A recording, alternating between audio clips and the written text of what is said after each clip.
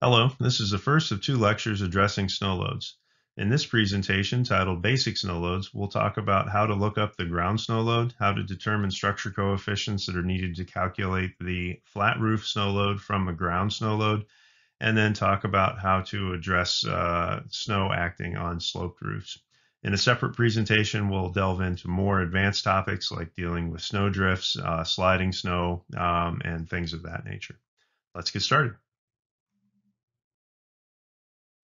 To get started, this slide shows some of the references that you have available with respect to snow loads. First of all, Chapter 7 of the ASCE 7 standard is where you will find provisions on snow loads, and with respect to the International Building Code, snow loads are found in Section 1608. Chapter 4 of the Fenella textbook covers snow and ice loads and is up to date with respect to the 2016 edition of ASCE 7 standard. Finally, Chapter 4 in the Tally textbook is a good reference for snow, ice, and temperature-induced loads, but bear in mind that some of this material is dated.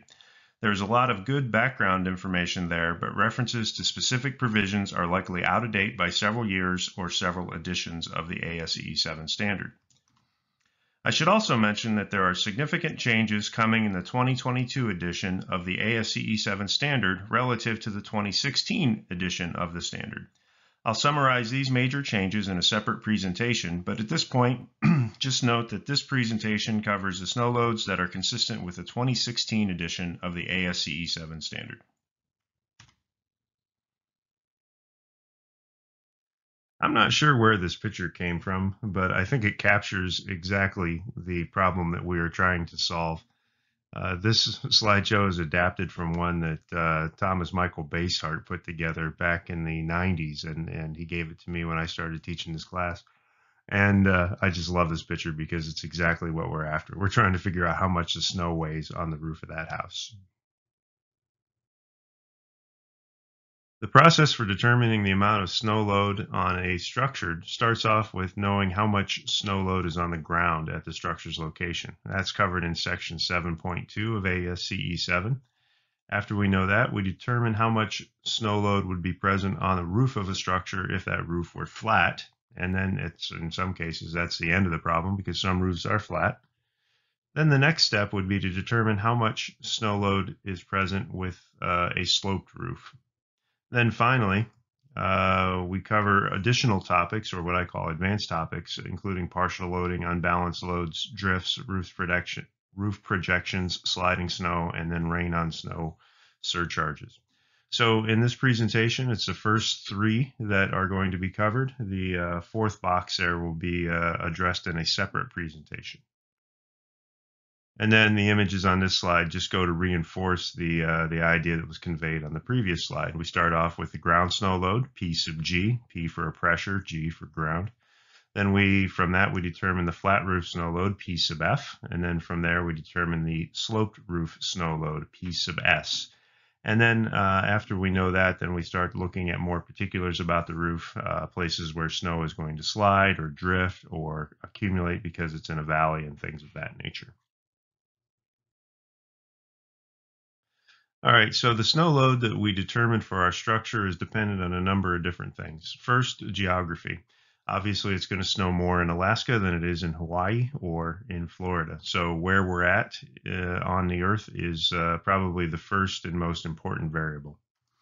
The second, it depends on local conditions. Is the building site exposed or is it rather sheltered? And that plays an important part. And then the third is the specifics of the structure. What is it intended to be used as? How warm is the structure inside? And what is the shape of the roof? Okay, after we've determined the general snow load, or basic snow load as I call it, or the balanced snow load as ASCE 7 refers to it, we start looking at more specific considerations, like partial loadings, unbalanced snow loads on roofs, sliding snow, drifts, rain on snow, and ice, and things of that nature.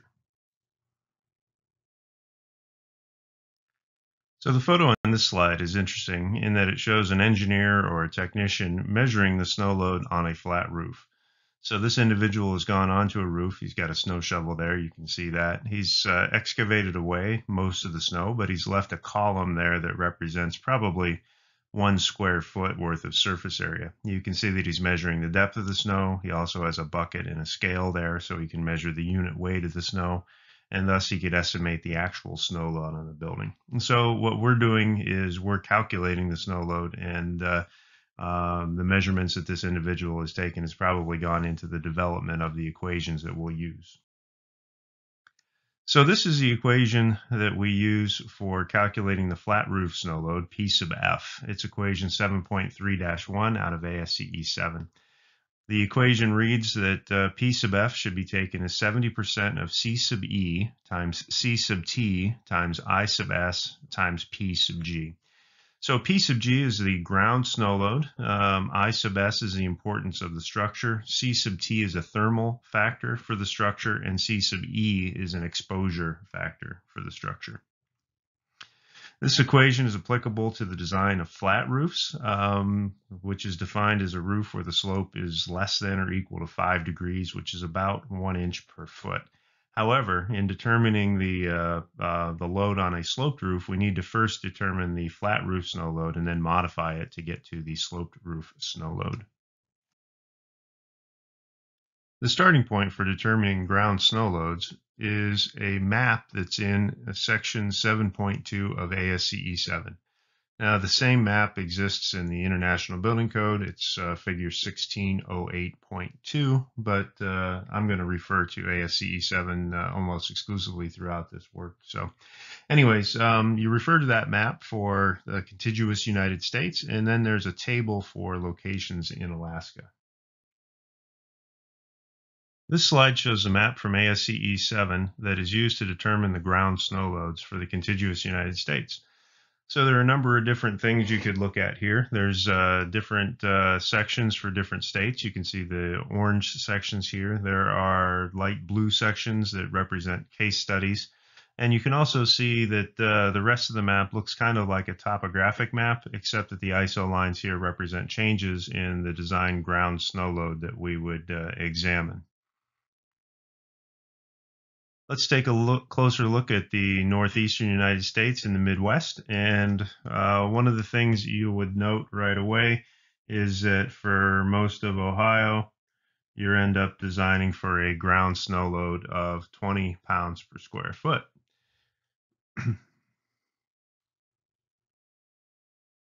Okay, this is the table that we would refer to if you were designing for snow in Alaska. So there's a number of different Alaskan cities that are represented here. And of interest is that the ground snow load that you design for varies from a low of 25 pounds per square foot, not much higher than you'd see in Ohio, all the way up to 300 pounds per square foot for Whittier, Alaska. So that's quite a high load. Now, there were a number of states that were highlighted on the map, and they have their own specific tables as well. And most of those cases are cases where the snow intensity varies quite a lot from one portion of the state to another. Depends on the mountains that are there and possibly other features like lakes and things of that nature. So for places like Montana, New Mexico, Colorado, and even New Hampshire, you're going to be referred to a table of cities as opposed to using the map directly. Now, the map that we base the ground snow loads on was developed by taking measurements at 204 National Weather Service stations, and each one of those stations had at least 11 years worth of data. And the data is based on a 2% probability of exceedance each year. That correlates to a 50-year mean recurrence interval. Okay. The commentary to this section in ASCE 7 contains ground snow loads at those 204 stations, so you can reference those. And here is a snapshot of what those station records look like. So you can see different station locations, different maximum observed snowfalls and the 2% exceedance snowfall. So if we look at Ohio, for example, you can look at the Dayton area, the 40 years of records. They have a maximum observed snow load of 18 pounds per square foot, and the 2% probability of exceedance is 11 pounds per square foot.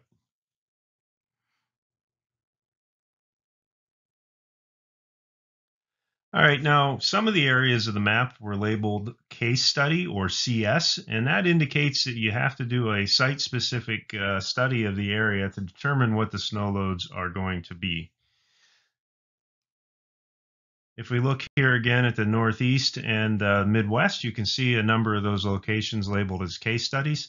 And this is my analysis. I think that most of these are based on either mountainous regions or regions that are near bodies of water. Excuse me. I grew up in northwestern Pennsylvania, so my hometown is right about there, Warren, PA. And I know for having lived there for a number of years that we get a lot of lake effect snow coming off of Lake Erie. So the wind tends to blow across Lake Erie, and when it does that, it picks up moisture from the lake, and then when that moisture gets over top of the land, it just drops in snowfall. So you could see that the ground snow load that you would design for in western Pennsylvania is 25 pounds per square foot. But when you get close to the lake, or when you get into a region that's dictated by lake effect snow, then that can be quite a bit higher. This region down here in the south center part of Pennsylvania and into West Virginia and Virginia is a mountainous region, and that carries up through New York and Vermont as well. So because of those mountains, you would have case specific. So the design load for western Pennsylvania is 25 pounds per square foot. This is a photo taken from Erie, Pennsylvania in February of 2018, and this photo was posted on the National Weather Service webpage. And even though the ground snow load for western Pennsylvania is 25 pounds per square foot, this snow here represents a much larger load than that. I would estimate that this is about 6 feet deep in this location. And with snow having a unit weight that can be as high as 30 pounds per cubic foot, that would correlate to a ground snow load somewhere between 150 to 200 pounds per square foot. So far in exceedance of what the mapped value is, and that's why case studies are needed in locations like this. Okay, information on how to conduct a case study is found in the commentary to ASCE 7, section C7.2. Okay, there's also a table there that gives you some guidance on how to convert different probabilities of exceedance, different mean recurrence intervals, if the data that you're provided with for the case study doesn't match that required for ASCE 7, which is a 50-year mean recurrence interval. The next topic is that of roof exposure. And roof exposure is reflective of two things. It's reflective of the type of terrain that the structure is built in, basically how much wind it's going to see.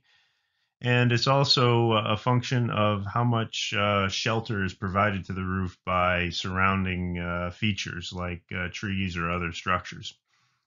In general, if you have a windy situation where you have unabated wind, it's more likely that the snow is going to blow off of the structure than it is to settle on top of it. So when you have a case where the roof or the structure is exposed to winds, then you end up designing for a lower snow load than situations where the structure is relatively sheltered, either by topography or by trees or adjacent structures. This table 7.3-1 shows the exposure factor C sub E, and you can see it as a function of two different things. First of all, it's a function of the terrain category, which defines the topography, and it's also a function of the exposure of the roof. One thing to look at right away, though, are the bounds of what this factor C sub E are. At the low end, you have a smallest value of 1 of 0.7, and at the upper end you have a high value of 1.2. So we have a rather limited range. So one approach would be to design for the most conservative case and just use a value of 1.2 for C sub E. But let's look at it a little bit more specifically. We'll talk about the terrain categories first, and then we'll talk about the exposure of the roof second. Okay, there are three major surface roughness categories. They start with category B, oddly enough. Category A was retired a few code cycles ago. I tried to figure out what category A was, but I wasn't able to find it in just a few minutes, so I gave up. Basically, though, category B is a suburban residential area, so like the burbs, so to speak. So this looks like much of what you would see anywhere between Cincinnati and Dayton, the urban sprawl, if you will. So you have small structures in that region, but nothing too large. This also covers urban areas with numerous closely spaced obstructions, having the size of a single family dwelling or larger. So the image in the lower left shows a small city that might be on the order of like Hamilton or Middletown or something like that. Category C is likely to see more wind, so open terrain or grasslands with scattered obstructions that are generally 30 feet or shorter in all directions. And then finally, category D is a situation where you're going to have unobstructed wind acting over a body of water, so something on a coastline. This picture shows, it looks like some type of a reactor on the coast of either a lake or an ocean. So if you're designing a structure in Erie, for example, and it's right on the shoreline, then that would be a category D situation. So then that brings us to roof exposure, and there are three classifications for this. The first that we'll discuss is fully exposed, and that's a roof that's exposed on all sides with no shelter afforded by terrain or higher structures or trees. In contrast to that is a sheltered roof, where you have a building or structure that's constructed among conifers that act as obstructions for the wind or may be built among other buildings. And then the third roof exposure is partially exposed, which is somewhere in between the first two. Now, when you are determining the roof exposure, it's important to consider the life of the structure.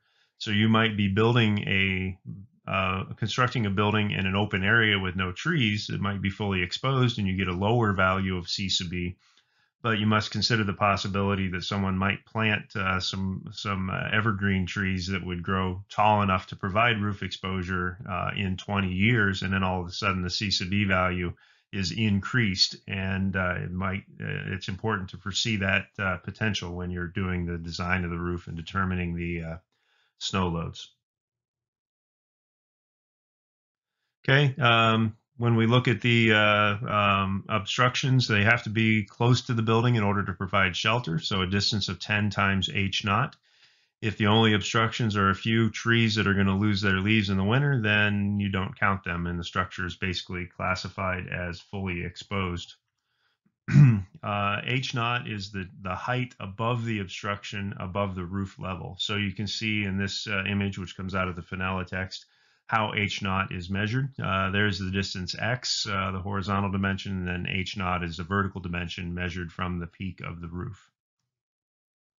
Okay, note that the heights that are used to establish the exposure category that we talked about a few minutes ago are different than those that are used here. When we talk about exposure category, we're going to refer to chapter 26, which is what governs for wind loads.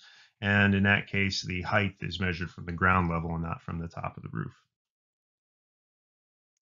Okay, the next topic is that of thermal conditions. And the thermal conditions in our structure are important in determining the snow loads. So basically what we're going to do is determine a value of C sub T. T stands for thermal, based on table 7.3-2 as a function of the thermal conditions.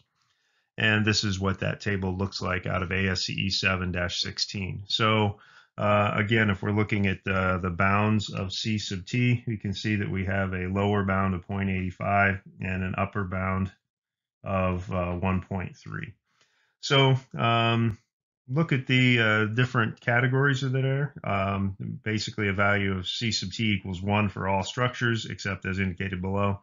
Then you have structures that are basically kept as cold, structures kept just above freezing, unheated open air structures, freezer building, until you get to the last one, which is a continuously heated greenhouse. Okay, the thermal conditions must be chosen so that they represent the structure over its entire life. You wouldn't want to consider a greenhouse structure that's kept warm now, but then would be repurposed for something else later on, and you would end up with a higher C sub t value during the 20th year of building life, as opposed to the way it was designed at its opening. And then basically the thermal factor is larger for colder roofs than it is for warmer roofs. So the idea, excuse me, is that if you have a warm structure like a heated greenhouse, then some portion of the snow is going to melt off of the roof, and it's not going to accumulate at the same rate that it would as if you had a colder structure. In fact, it's possible for P sub F to be larger than P sub G. It's possible for the flat roof snow load to be larger than the ground snow load for some unheated structures. If you have a freezer building, like a meat packing plant or something like that, you might get more snow accumulating on the roof of the structure than you do on the ground around the structure because the roof might actually be colder than the ground is in some cases. And the last factor that we will discuss is the importance factor. And in this case, it's the importance factor for snow, so the second column in this table. So we're going to determine the risk category for our building and then look up the value of I sub S. The value of I sub S ranges from a low value of 0.8 to a high value of 1.2. And this is the table, ASCE table 1.5-1, that gives the risk categories for the structures. So a general building is a category 2. Buildings that are designated as essential facilities are category 4. So we would design for an I sub S of 1.2 in that case. Or you have insignificant structures like garages and storage sheds, it would be a category 1. Finally, the last topic in section 7.3 is that of a minimum snow load. There is a minimum roof snow load for low slope roofs where the ground snow load P sub G is less than or equal to 20 pounds per square foot. Then P sub M, the minimum snow load, is taken as the importance factor I sub S times P sub G. In other cases where P sub G is greater than 20 pounds per square foot, then P sub M is taken as 20 pounds per square foot times I sub S. Okay, the minimum snow load only applies to flat roofs or low slope roofs with a slope less than 15 degrees, or if you have a curved roof, it's with a slope less than 10 degrees. Okay, these minimums account for a number of situations that can develop, particularly important in regions where the ground snow load is small, 20 pounds per square foot or less. In those cases, you can get a single storm that could be an outlier, but renders the equation for P sub F inaccurate. So the value of 0.7 coupled with the factors C sub E and C sub T could lead to a design flat roof snow load that is too low to account for these single storm events. Okay, the last thing that we'll talk about in this presentation is that of sloped roof snow loads P sub S. So we've looked up or determined the P sub G values, the ground snow load. We've determined the factors C sub E, C sub T, and I sub S to get the flat roof snow load. And now if our roof is sloped, we're going to modify that to get the sloped roof snow load. So when we determine that, though, it's important to note that the snow load that we determine, it acts on a horizontal projection of the surface, and we'll illustrate this in a couple of different places. But that's one of those cases from structural analysis where we present that, and at first it seems kind of abstract. Why would we do that? And the snow load is an example of that. So when we determine the sloped roof snow load, the balanced snow load or the general snow load, is taken as P sub S equals C sub S times P sub F. So C sub S is the slope roof factor, or the roof slope factor, I suppose, and it's determined by looking it up in one of three different charts. So here are the three different charts that we use to determine the sloped roof snow load, or the roof slope factor C sub S. So you have one chart, figure A, which deals with warm roofs. You have a second chart, chart B, which deals with cold roofs, where C sub T is equal to 1.1. And then a third chart, chart C, that deals with cold roofs, where C sub T is equal to 1.2 or more. Now, each of these three charts has two different lines. It has a solid line and it has a dashed line. And basically, those lines represent the case where you have a slippery, unobstructed roof where snow is likely to slide off rather than accumulate. And then the solid line is all other roofs where the roof is sticky enough, like shingles, for example, where the snow can accumulate without sliding off. So what exactly is a slippery or non-slippery roof? Well, a slippery roof is one that doesn't have much friction to it, like sheet metal or something like that, that the snow can slide off of more easily. And ASCE gives us this guidance. They say slippery surfaces shall include metal, slate, glass, and bituminous, rubber, and plastic membranes with a smooth surface. In contrast, they say that membranes with an embedded aggregate or mineral granule surface shall not be considered smooth. And then lastly, they go on to say that asphalt shingles, wood shingles, and shakes shall not be considered to be slippery. So this gives us some guidance. You can use your common sense here as well. Anything that's basically smooth with a low friction would be a smooth, slippery roof. Anything that has some kind of a friction associated with it is not going to be a slippery roof. So this slide covers a warm roof slope factor. So C sub T is less than 1, less than or equal to 1 when you have an unobstructed slippery surface that will allow snow to slide off of the eaves.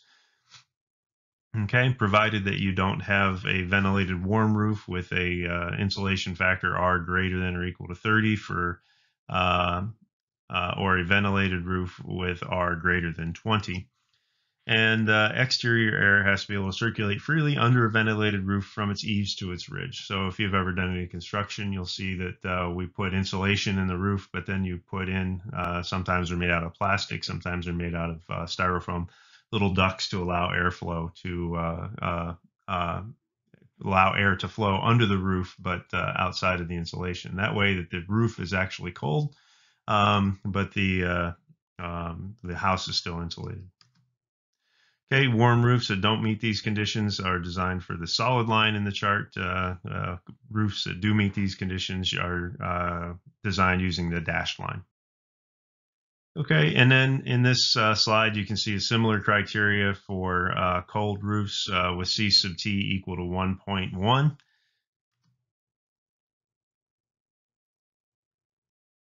And in this chart here, where you have a cold roof with C sub T equal to 1.2. You use the dashed line for slippery roofs, and you use the solid line with the other roofs. All right, so to review, the first step is to determine the ground snow load, P sub G. After we know that, we determine the structure coefficients, C sub E, the exposure coefficient, C sub T, the thermal coefficient, and I sub S, the importance with respect to snow. Then we determine the flat roof snow load, P sub F is equal to 0.7 times C sub E times C sub T times I sub S times P sub G, the ground snow load. And then if we're dealing with a sloped roof, we get the sloped roof load, P sub S, which is equal to C sub S times P sub F. And the sloped roof snow load, P sub S, is applied to a horizontal projection of the roof. Even if the roof is sloped at a 45-degree angle or more, the sloped roof load is applied to a horizontal projection of that roof. And then finally, if we need to, we'll examine partial loadings, drifting, and other topics that will be addressed in the second of these two lectures. Okay, this concludes the first of the 2 lectures on snow loads.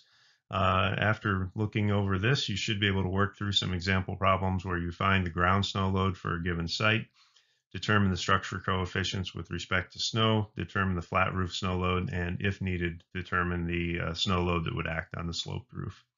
So the next presentation and the next lecture on snow will cover the advanced topics, including partial loadings, drifting, sliding snow, and things of that nature.